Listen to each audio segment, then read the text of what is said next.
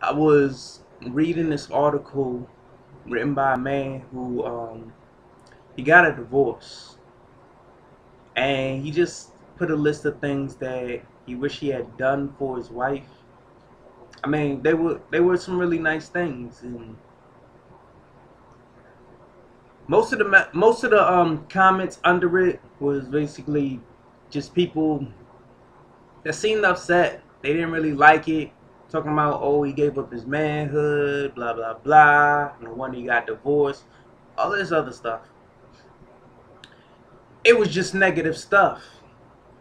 And I can understand why these people are going through the trouble that they are in their relationships.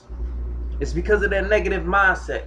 When you have a negative mindset, you're gonna be attracting people with the negative mindset. And what can you really get out of a relationship other than trouble if you come at it with a negative thought process? It's impossible to have a good relationship with a negative thought process. I mean, you know, you might be attracted to it, you might love being in it, but you're gonna have problems. You're gonna go through all the crap. It's just extra. I mean, any relationship is hard, but when you have a negative mindset, you're gonna be going through all this extra that you really don't need to go through.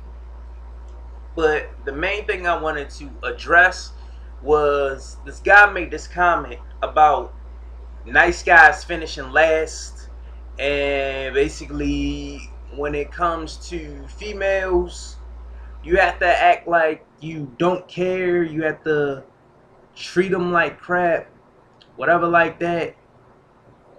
That's really not the truth. See, it's all in the way that you think. And yeah, you will see a lot of them that like to get treated like crap, and they will chase after the guy that treats them like they have no worth.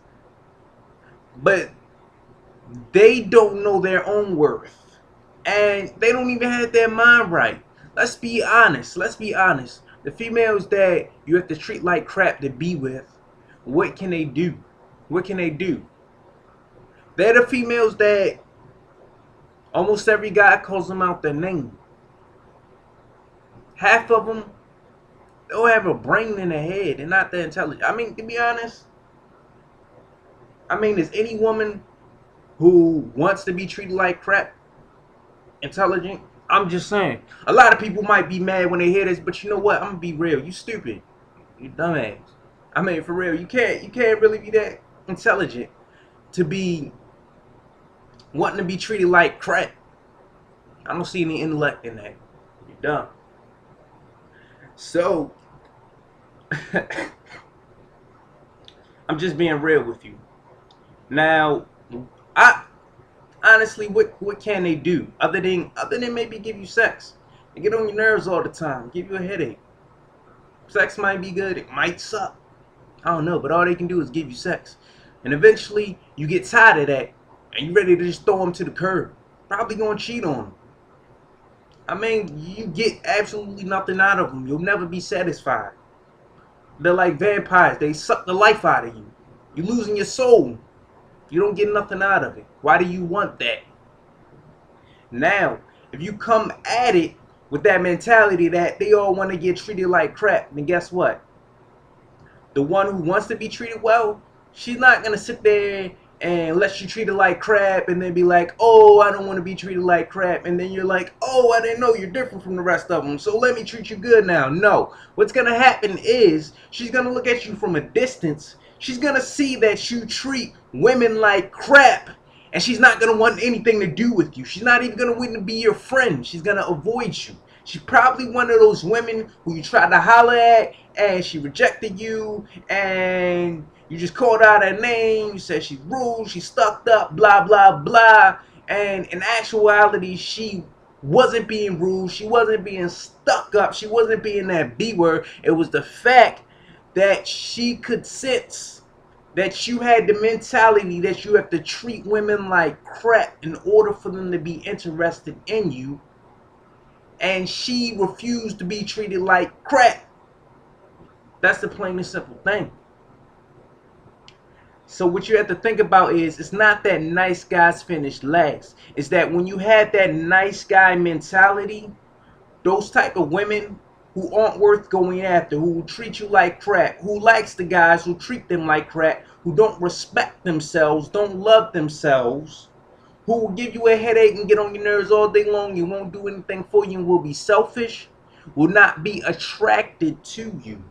They won't be attracted to you at all. So the problem is that you had that nice guy mentality and you were going after the wrong women. So the problem comes with you. It's not with the women. If you don't want that type of woman, get a different type of woman. I mean, you morons can't put 2 and 2 together. I mean, come on. Come on. They're not even worth it. You get nothing out of it. That's like complaining that something costs $100 more, but the thing that costs $100 less is better. But you're complaining. Oh, this costs $100 more. I can't afford this, but I can afford the thing that costs $100 less. The thing that costs $100 less is better quality. Everything's better about it. It actually works. The thing that costs $100 more doesn't work. How much sense does that make? To be trying to save up your money to get the thing that costs $100 more. It don't do nothing for you. Exactly. Not to say that women that respect themselves are worth less, but just to put it in a way so that you understand why I'm looking at you and I'm like, you're stupid. Just so you understand it, because I mean, women that do respect and love themselves and see themselves as queens and want to be treated well, they're worth infinitely more than a woman that doesn't respect herself and wants to be treated like crap. And yes, I hope that a woman that loves being treated like crap sees this. So you can see, you're not worth nothing. And you know what? I don't care if feminists see this and get mad. I don't care who sees this. I don't care all you people are like, oh, this is what a man's about. And oh, you do this, that for women. No. I'm not that type of person, and I will be real with you. I'm the type of person, I only want to save the people that want to be saved. I only want to help the people that want to be helped. I only want to be there for the people who want somebody there for them. But anybody else, if you're going to suffer, that's your problem. I will watch you suffer, and I will not care. Because I only care about the people who care about themselves and want better for themselves. I don't have time to be wasting on anybody who wants to be nothing for the rest of their lives. And the fact that I got pneumonia has just really changed my view on the things. Like, I'm not wasting my time trying to save everybody. I'm not doing it.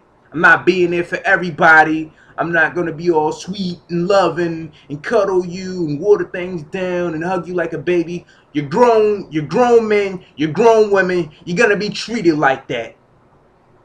You're not getting none of that sweet stuff from me. You're going to own up. You're going to mature up. You're going to handle your business, and you're going to take responsibility for everything you do. No more blaming somebody else, saying, oh, they weren't in somebody's life. This person did this. This person did that. Everything in your life is your fault. So just something for you to remember the next time any of y'all want to sit there talking about, oh, men do this, women do that. It's your fault. It's the mentality that you have. You got a problem with it? Change your mentality. And change the people that you around. And stop trying to be all nice and keep people around because they're your friends and you want them there. No. If anybody is not handling their business and being who they need to be, you cut them off. I don't care what type of past you have about them. I don't care how deep your feelings are for them, whatever. If they are not being what you need in your life, you cut them off. Friends, family, whoever, they get cut off.